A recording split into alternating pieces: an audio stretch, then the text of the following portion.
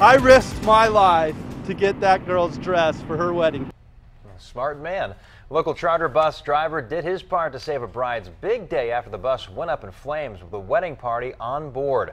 The bus had already dropped off the groomsmen off at the church in Presidio Park. It was carrying the bridesmaids to the wedding when the charter bus started catching on fire. 10 News reporter John Carroll live in Mission Hills tonight with the things the bus driver did to save the day. John.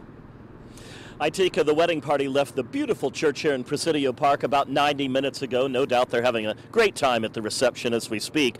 But this is a day that none of them will probably ever forget. It went up very fast. Like I had no time to react.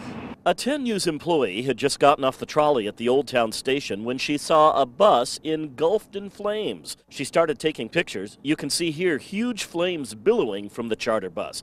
It was carrying these bridesmaids you see here in their aqua dresses. And they said that something was smoking in there, so I pulled over. I looked back and there's like smoke just billowing. So I got everybody out of the bus. Everybody was off the bus, but not everything. The bride's wedding dress was still in there, hanging in the back area. You couldn't see a thing, and I was choking, so I ran back there and I grabbed her dress for her. Look at this picture. You can see a member of the wedding party holding the dress. And the bride's reaction? She didn't even thank me. She didn't save you? No. Oh, thank you for saving the dress. No. Wow. Nothing.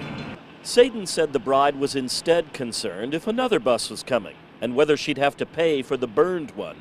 Later at the church, the wedding went off as planned. We asked the bridesmaids and the bride on their way out if they wanted to share their fiery experience with us, but it seemed to be a story that, at least for now, they want to keep to themselves.